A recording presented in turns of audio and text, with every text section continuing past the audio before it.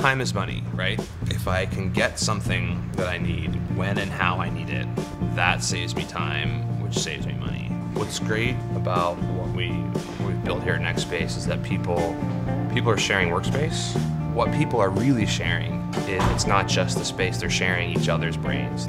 We talk about Zipcar as a membership perk, and they intuitively get it because they already understand, hey, we're sharing workspace, we're sharing resources, and so there's just one more resource that's out there.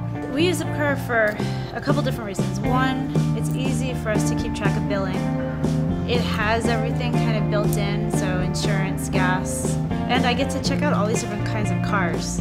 So the great thing about Zipcar is that it's really easy. I schedule it, I push the book button, I show up when I'm supposed to show up with my little card, and boom, there I am. It's easy, it's flexible, and I can have the product that I'm looking for, transportation, when and how I want it, when and how it works for me. The thing that NextSpace and Zipcar have the most in common is this ethos of access but not ownership, right? I don't want to own a car. What I really want is transportation.